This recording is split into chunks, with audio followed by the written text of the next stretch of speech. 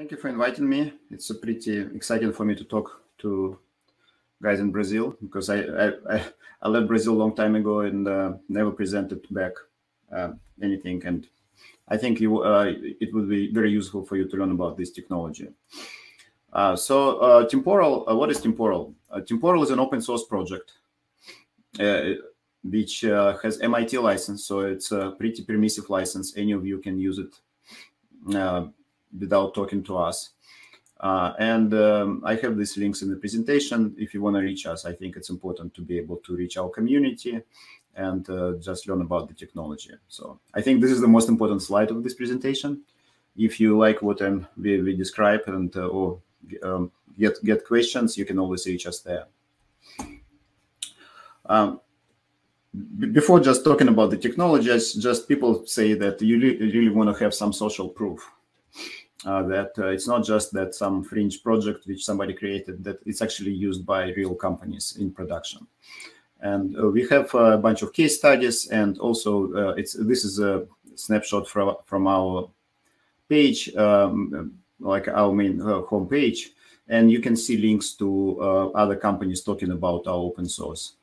Certainly, we are very proud that companies like Netflix, HashiCorp, Datadog, DoorDash, Checker, like Coinbase, use our solution in production for mission-critical use cases. One thing is that this project is not something which was dreamed overnight. It took a very long time to mature and went through multiple iterations. I worked for Amazon for a long time, over 8 years, and I was tech lead for the Amazon messaging platform. So this is practically pops up type solution which Amazon used internally for all microservices to communicate. And Amazon was one of the first companies which introduced services at scale. So practically the whole backend of the Amazon was comprised from hundreds and hundreds of services. Back then they weren't called microservices; they were just called services at the end of '90s and beginning of 2000s. And later that PubSub system was also used as a backend for the Simple Queue service, Amazon Web Services Simple Queue service. And I was tech lead for that project, for the storage of that system. Being tech lead for the open source, being tech lead for the messaging platform taught us pretty fast that queues are awesome and they're required if you want to do large-scale backend systems. But they're actually very low-level abstraction. It's very, very hard to create complex applications on top of microservices in a synchronous manner if all you have is queues, because you practically need to create this complex applications, and you don't get visibility and how to troubleshoot. Out of that effort, we decided that we want to build an orchestrator. And the result of that was the Amazon Simple Workflow service, which was launched in 2004. Not 2004, sorry. It was in 2012, I think. And it took Amazon, the Simple Workflow service. I was tech lead for that.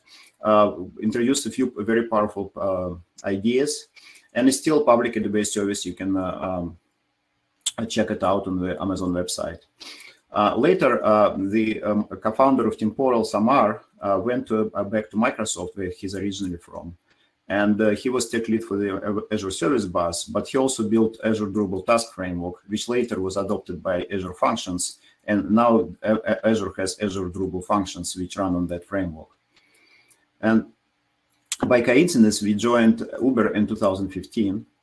And we worked on a couple of projects. One was Jeremy, which was a messaging system. But out of that project grew Cadence project. And Cadence was the implementation of an orchestrator based on the ideas of the Amazon Simple Workflow service. It became pretty popular inside and outside of Uber. And within 3 years, over 100 projects within Uber were using that. Now I think it's much more. And it also started to pick up adoption. I mentioned some companies in the previous slide which started to adopt that. And in 2019, we quit Uber and started the company called Temporal. And Temporal is a fork of Cadence. It's a kind of continuation of Cadence ideas. It's still open source project, still MIT license. And this is what I'm going to talk about.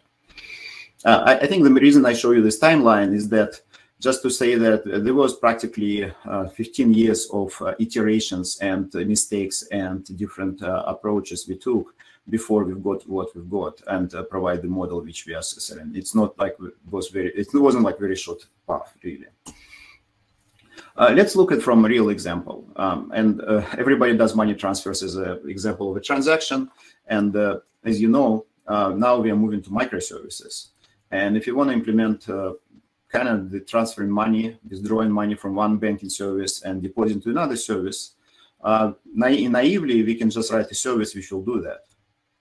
The problem is that if you do withdraw operation, as there are no transactions across the services, and if your service fails in the middle of deposit operation, you end up in an inconsistent state.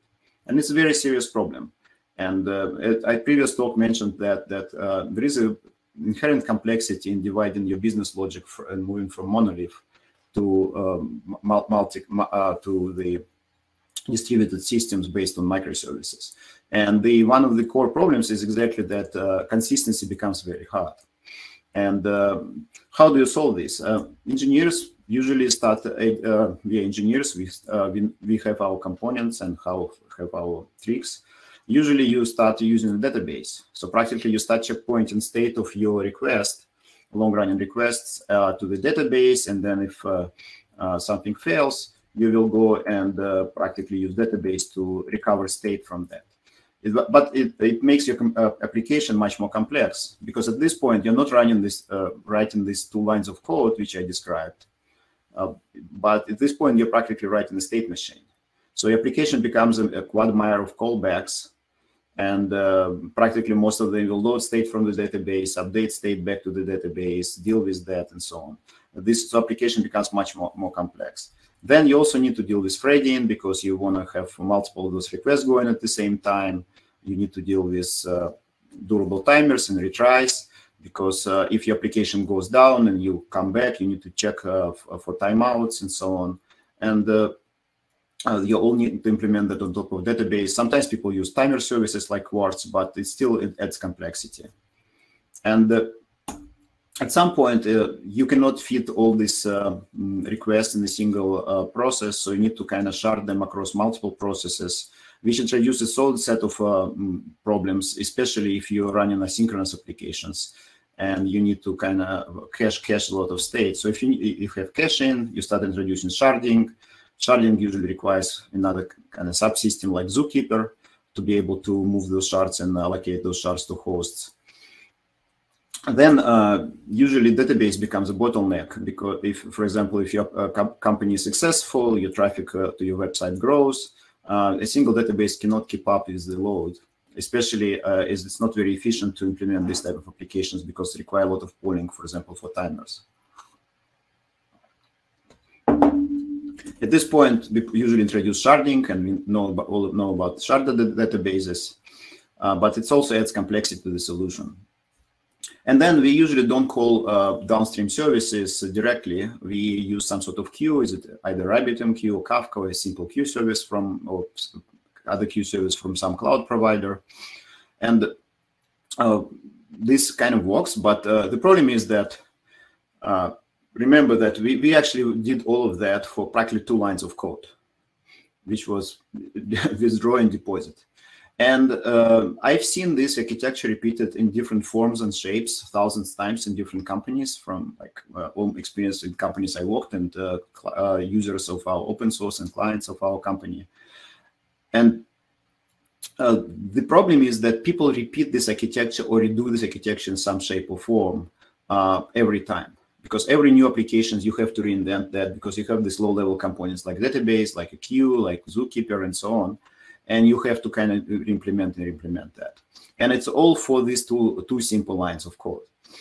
And then you have to deal with race conditions, because, for example, there is no usually transaction between Kafka and the database. So if you start writing your application just using them directly, you will have all sorts of race conditions, because you can put message in a Kafka and the database transaction fails.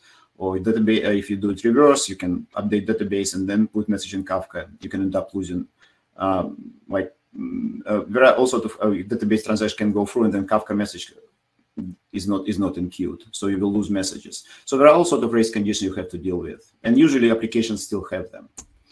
And then I kind of introduced the problem, and Temporal is actually the solution to this problem.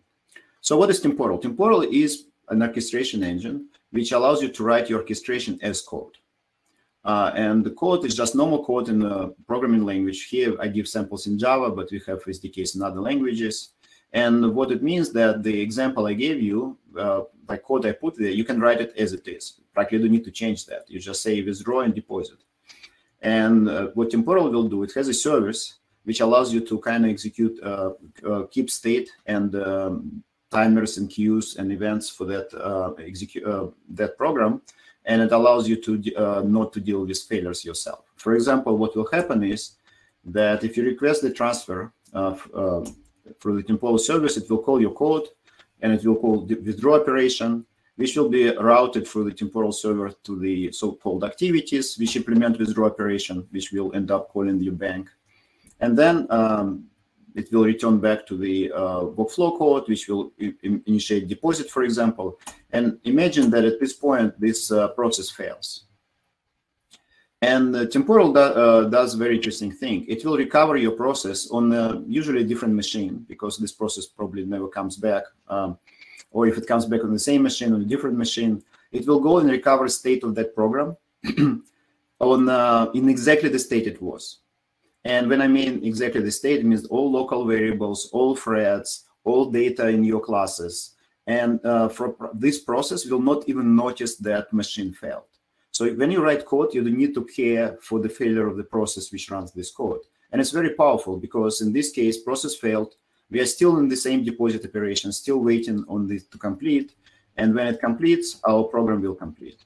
So it means that you need to fear that process fails in the middle of withdrawal deposit. It kind of guarantees that if your systems are operational, that at the end, this transaction will complete. And this is kind of the main value proposition of Temporal. It allows you to write normal code, and this code is fault tolerant. And we'll spend more time on that, explaining how this magic works. So now I'll give a chance to show you actual code, and Tihomir will do a demo, and then we'll continue the slides. Should I stop sharing? I'll try to share now. How do I stop? Oops. Okay. All right, here we go. All right, so hi everybody. Just to show, kind of continue from what Maxim has showed us so far. Wanted to show a quick demo and demo the actual money transfer workflow that we started describing as using Temporal as a solution.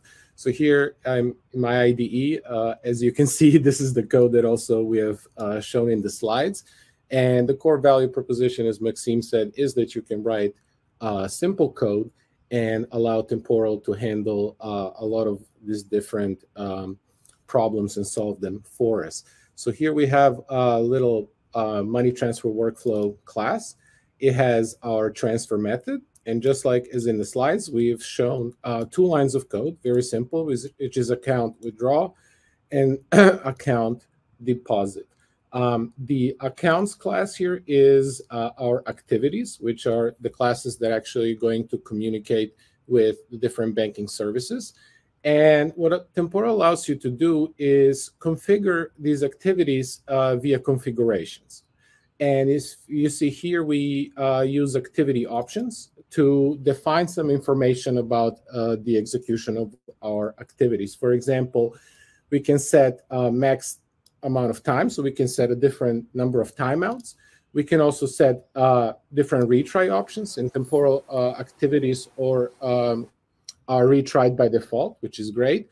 But you can also set a couple of things in as far as for our demo, what we're going to see when an activity retries, for example, a downstream service such as our banking service might experience downtime. We want each retry not to take over 10 seconds. So this is just for demo purposes, because there is some backup coefficient, and each retry will take a little longer than the one before. as far as our activities goes, we can see this is an account service activities class, and this is really your code. In this case, what we do is simulate, for example, if some sort of banking client. This banking client can be there's some sort of client that allows you to talk to the downstream banking services or any other service via REST, or if you're using, for example, an event-driven architecture, maybe describing how to communicate to sending events to a particular messaging broker in order to communicate to our third-line banking systems. And here it's really our code that we have. One thing is that I wanted to show is for the test, our withdraw is actually going to perform a withdraw. But for our deposit operation, we are going to actually, for this demo, at first simulate an error. So meaning that in this demo, we're going to simulate that our bank, which handles our deposits of the money transfer, is either down or has some sort of intermittent problem that we want to recover from, and see how Temporal will allow us to do that. So now that we have our workflow definition, which is just plain code, and we didn't, as Maxim said, have to deal with a lot of the issues of implementing fault-tolerant microservices and orchestration of those, we have a little starter. This is our client application. This simulates, as seen on the slide, a little client that actually wants to initialize or start the execution of our workflow and our money transfer. And here we use the Temporal SDK code. This is all written in Java to start the workflow execution, and then later on wait for results and then print some status. So let's go ahead and start an instance of our money transfer workflow. Just 1 second. All right, so we see that our workflow money transfer workflow has started. I'll make this a little bigger. And we can see that our workflow status is currently in the running state. Now, what we want to do is, what we can do is go to the Temporal web UI. And this is an application that, that communicates also, gets information from the Temporal server as far as what workflows are currently running and things like that. And we do see that we have a workflow execution currently that is in the running status with the workflow ID. This is a business level ID that we have provided when we started the workflow execution. And it has also a run ID. Now, when we click on the run ID, we can see some information. Again, the status, the workflow ID. We can see the input that was received from the client, such as our to and from account information, our reference ID, and the amount of the currency that has to be transferred between these banks. We can also see that we have no pending activities currently running. And why is that? Because if you see at the task queue, you can think of task queues such as endpoints on the server that the client, that the workflow kind of listens to. Our client has to listen to in order to continue or execute our workflow implementation. We have currently no pollers, meaning that there is no workers or pollers currently looking at this particular task queue or endpoint in order to start execution of our workflow. So let's go ahead and go back to our application. We also have a little worker. Now, important thing is that since this is just a demo, all of these are run in the same kind of project or service, but the client itself can be a service, and then the worker, this code here, can also run in a completely different service. So the worker itself is a worker that we create, and we set it for the same task queue as what our client has started the work for, in this case, the money transfer task queue. So let's go ahead and start this worker. And when we start it, we will see that we're getting our simulated exception during deposit. So let's see what actually happened. And if we refresh the page, we can see here that our workflow execution has started. And we have some pending activities. The activity that is currently pending is our deposit activity. And we can also see that it has an error, in which case we can see the error here, which is our simulated exception during the deposit. So basically, our demo is saying, as we've shown in the code, that our banking service where we need to deposit a transfer to currently experiences a downtime or intermittent errors. So another thing that's really cool that we can see is our retries. We can see the time of when next retry will happen. And another thing that we can see in our IDE is that our workflow keeps retrying, Temporal keeps retrying our activity until this intermittent error has been fixed.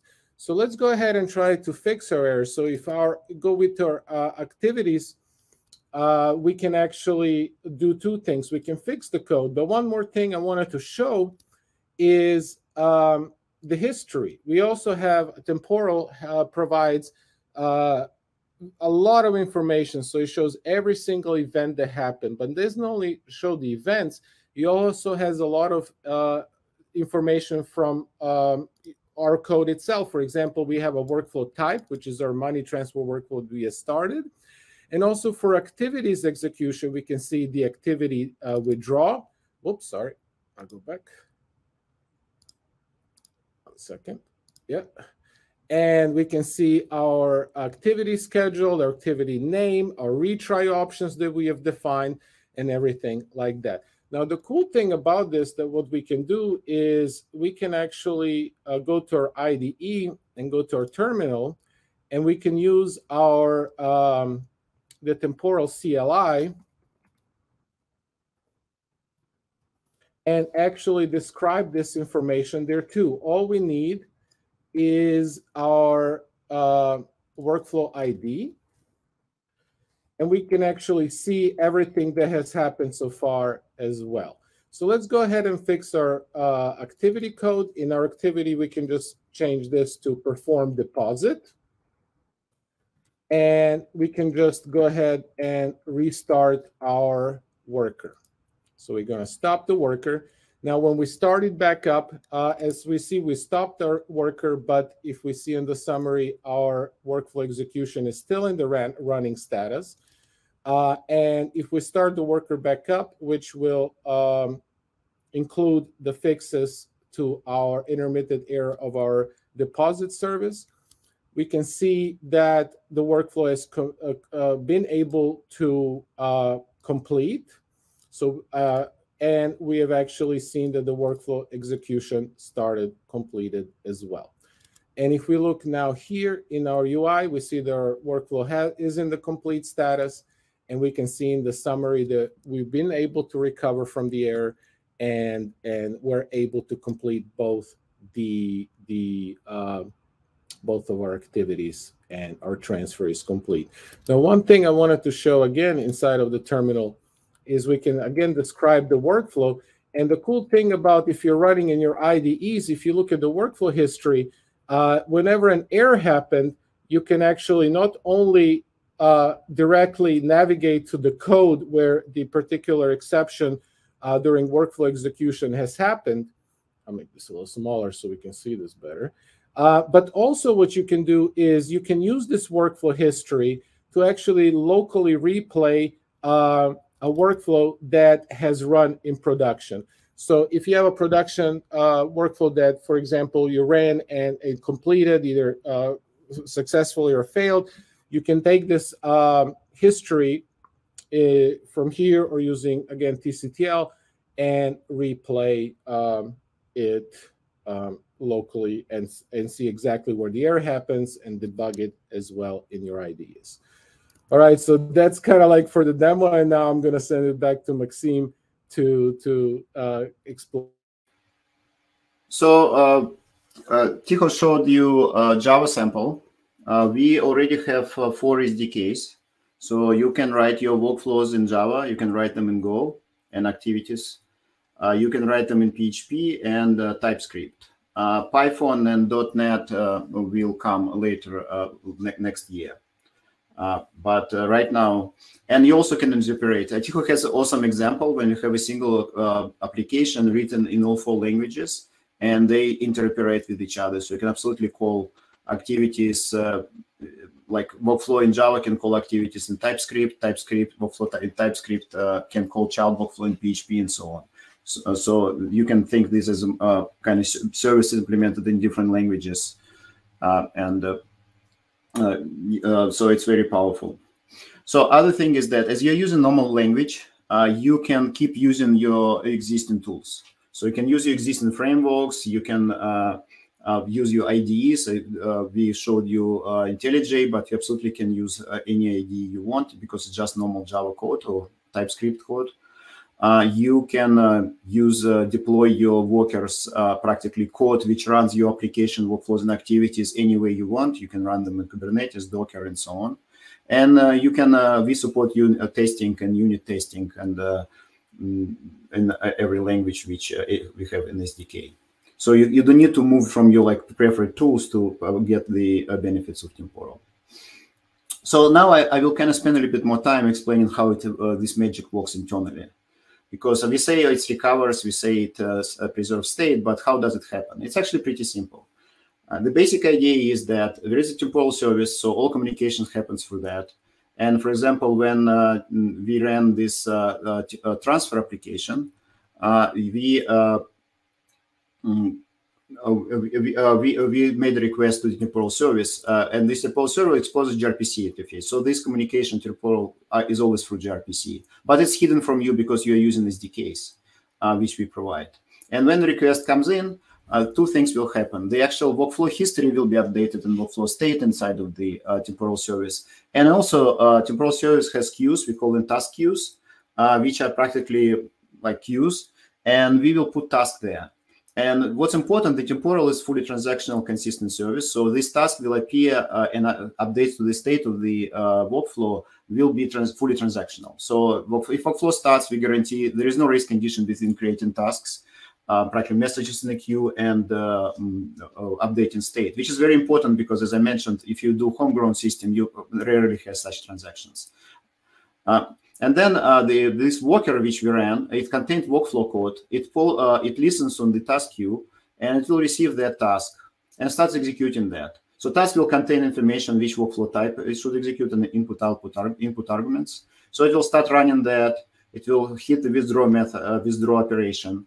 Withdraw operation is a blocking operation, so it will end up blocking the workflow, and it will emit command back to execute activity withdraw to the service. Service will go and transactionally create a task to execute that activity, and also the update state in the history of the workflow. Then activity worker will pick it up, execute the task, and it can be any. And we support very long-running tasks because activity can heartbeat. So this task can take 5-10 days, or if it fails, it will be retried for. We don't have limits how long it can be retried, so you can retry for months if necessary.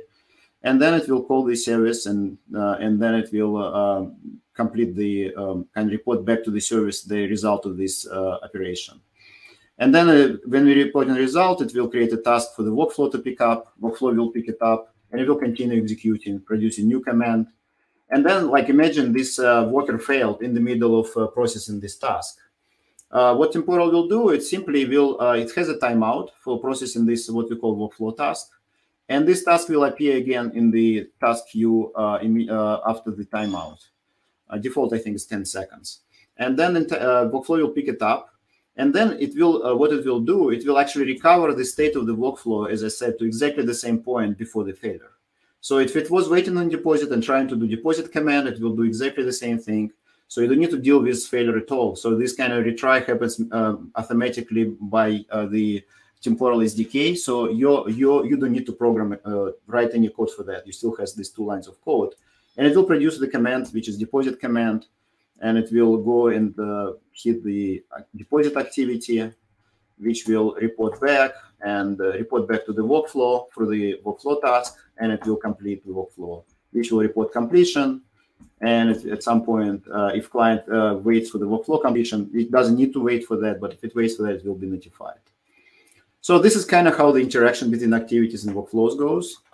And it's kind of this ping pong of these tasks between workflows and activities. And as every task is always protected by timeout, activity task, or workflow task, if this failure happens in the middle, this task just retry it. And this is kind of the basic idea.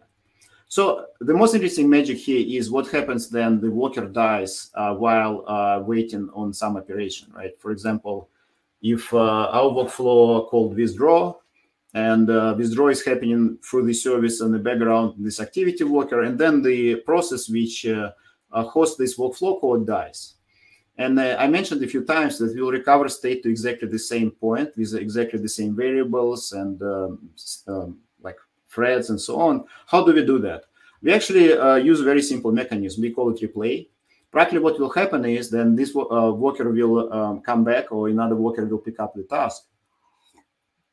The worker will receive that execution history of the workflow, and which Tiho showed then in UI. We practically record everything which happened to the workflow. And then we'll take your code and run that code from the beginning. Practically what we will do, we will find that, oh, there is transfer function. We will start running that. It will call withdraw. Withdraw is a blocking operation. But at this point, we are not going to call service back. In this decay which, like in this case, Java SDK, will cache the so-called command, which will be schedule activity withdraw command in its memory. And then it will, as the workflow is blocked, but there is more history. So it will start working the history. And at some point, it will find activity task scheduled command, which event, which actually corresponds to the command. This event is in the history because this command is duplicate. It already was emitted before. So, and we are replaying because we are recovering state, but we don't want to make this withdrawal again because it already happened. So the system will detect that and practically remove this command, dedupe that command. And then it will, because our workflow is still blocked on the withdraw operation, it will continue working the history because it cannot make progress on the workflow itself. But then it will find activity task completed event. And this event corresponds to the result, contains the result of the withdraw operation. And so at this point, we can unblock the withdraw. In this case, we don't return any data, but operation can return data. And activity task completed event contains the output of the activity. And so it will unblock, and the workflow can continue executing. In this case, it goes to the next line. And next line is deposit, and will schedule deposit activity. And workflow is blocked again, so we need to go to the history back and start working, like processing new events in the history. In this case, we reach the end of the history. And why we've got this history? Because we already kind of recorded everything which happened before. Now we are now recovering. But after we recover it and executed, went through the whole history, we see one command, which is deposit command. And this is the command which will send back to the service for execution. So what you see is that because we have history, and history contains a record of everything which happened in our workflow before, we can just execute a workflow function from the beginning, dedupe all the operations it already did, and then only send out the new command. There is one big assumption here, is that this workflow code is so-called deterministic. What it means is that it will go and take the same path given the same set of the same history, the same set of events.